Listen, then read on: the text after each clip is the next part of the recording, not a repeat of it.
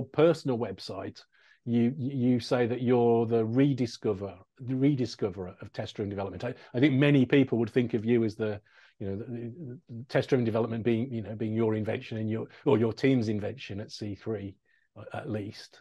Oh no, it predated Okay. C3 by a good bit. So Okay. that one was definitely mine. So the reason I say rediscoverer, when I started talking about test-driven development, I'd have these old programmers.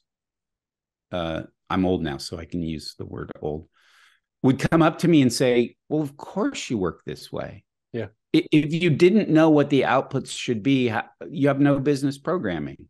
Yeah. We used to do that all the time. And for me, the genesis of the idea, like the germ of the idea, was a book I had read as a kid. My dad was a programmer. He'd bring home books about programming. I would read them obsessively. I was that Silicon Valley kid.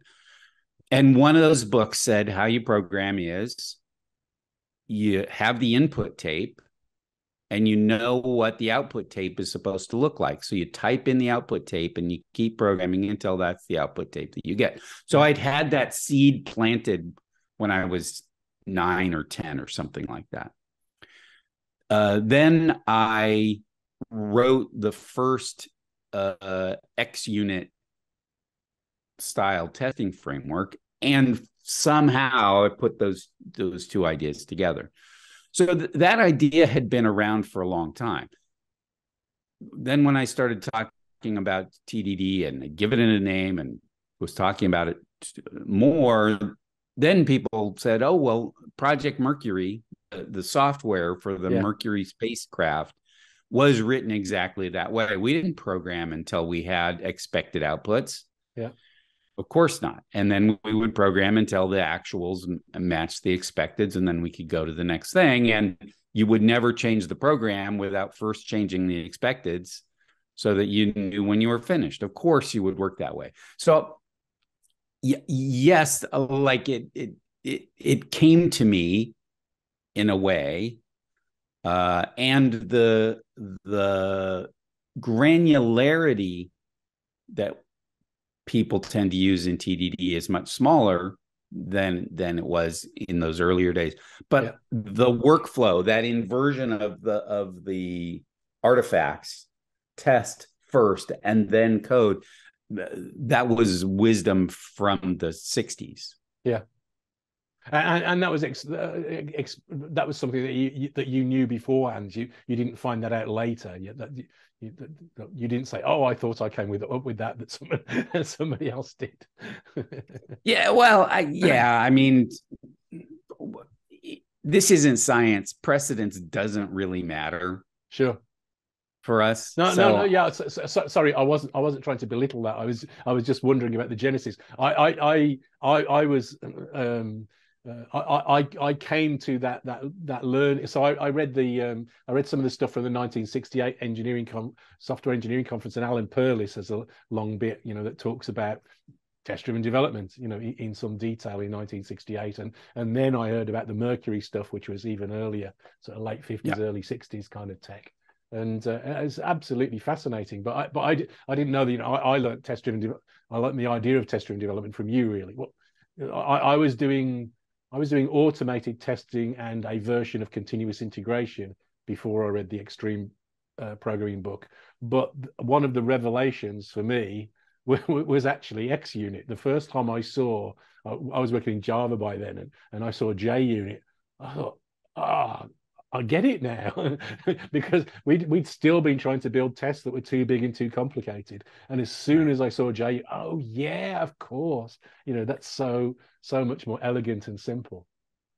Yeah, the decision that had massive consequences was representing tests in the source code of the language that you're testing. Yes. Always before, I'd seen lots of testing tools, and they always had some kind of scripting language. And when I I built some kind of testing framework maybe 4 or 5 times. Yeah. Before I wrote the first SUnit in Smalltalk, and that idea of let me represent the tests in the source code. Yes. It's not, and it's kind of a cheat, because if you look at a class full of tests, it looks like Java in JUnit. Yeah. You look at JUnit tests, it looks like Java, but the semantics are completely different. Yes. You're never going to call this function and then call that function and call that function. Syntactically it's the same, but semantically it's completely different. And it's up to your test runner to figure out how to tease that apart and make sure that setup gets called and make sure that teardown gets called regardless, and sequence things and build a new instance for every test and all that stuff.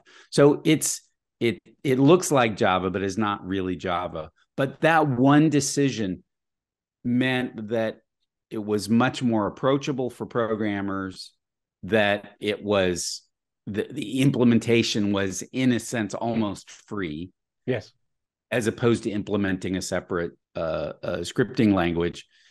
And that many of the tools that worked with your source code would also work with your tests. Yes. Without anything else. So, but that was a novelty at the time, to represent the tests in the source code of the language that you were testing. Once I, and you make decisions like that 100 times. 99 times out of 100, they're going to be terrible decisions for reasons that you have no idea of at the time. But that's the one out of 100 that really made a huge difference. Yeah, absolutely. And that was the thing for me. As soon as I saw that, I thought, of course, that's brilliant. That's exactly how this ought to work. And well, it's I was working on at the time. We were doing quite a lot of automated testing, but we were doing it at a higher level. And as I said, it was ugly and too complicated and all this kind of stuff. And then as soon as we saw that, we just dumped that and just started doing proper test-driven development and made all the mistakes that people do when they're learning TDD. But it was great. So that was.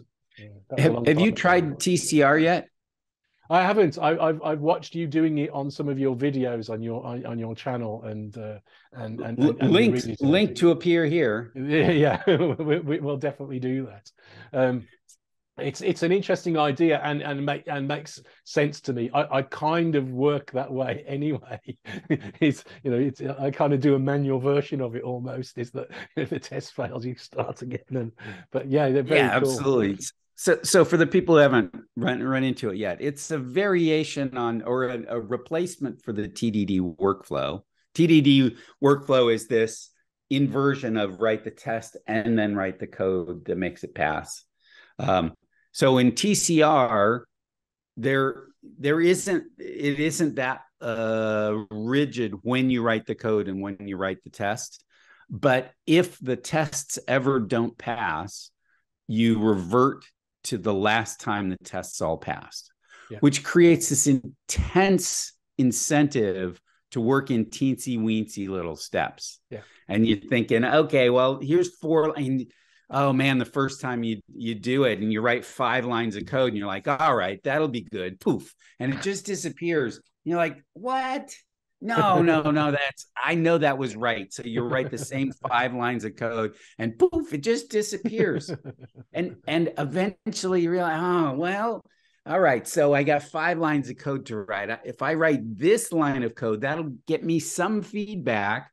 If that doesn't work, then I'm definitely on the wrong path. And then I can write these 2 lines. And so the wheels really start spinning about the order in which you do tasks, which oftentimes we take as a given.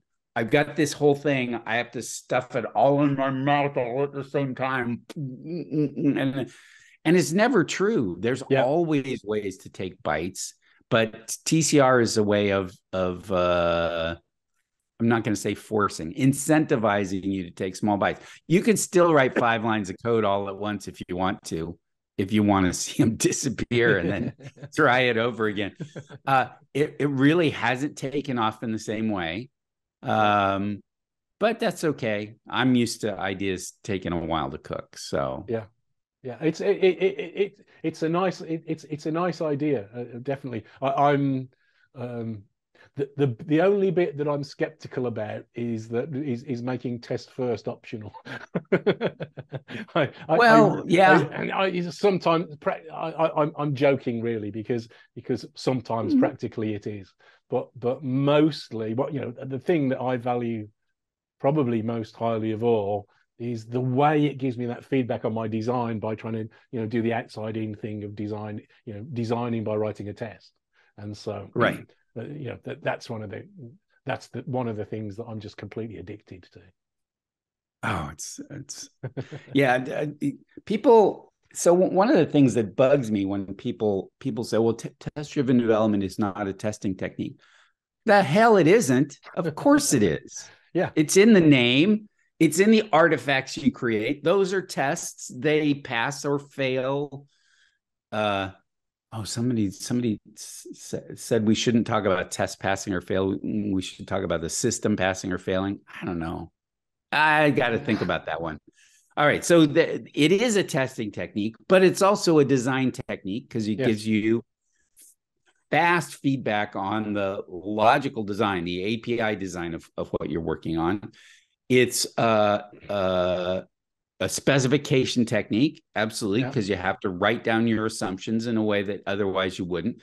But it's also Xanax for programmers. Yeah. It's an anxiety reducing technique, which is what's most important to me. Yeah. Is it just has fewer side effects than all the chemicals you can ingest to get the same thing. It's a teamwork technique, a collaboration technique. Sure, it's all of those things all together.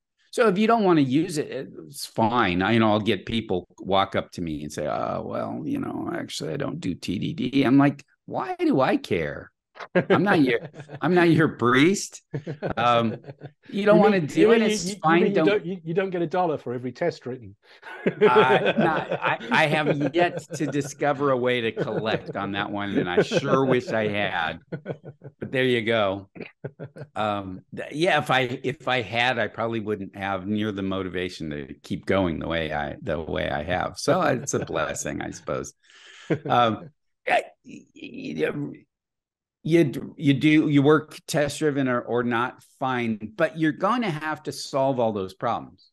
Yes. You're going to have to solve the testing problem, the validation, the double checking of the behavior of the system. You're going to have to solve the design problem. You're going to have to solve the documentation problem. You're going to have to solve the collaboration problem. And you're going to have to deal with your anxieties. All those problems are still going to be there whether you test first or not. Yes. So how you deal with them is fine, or the degree to which you deal with them, that's up to you. But TDD is a way that, like in a kind of a tractor sense, that's you have to go a ways to find a better way of dealing with all those problems.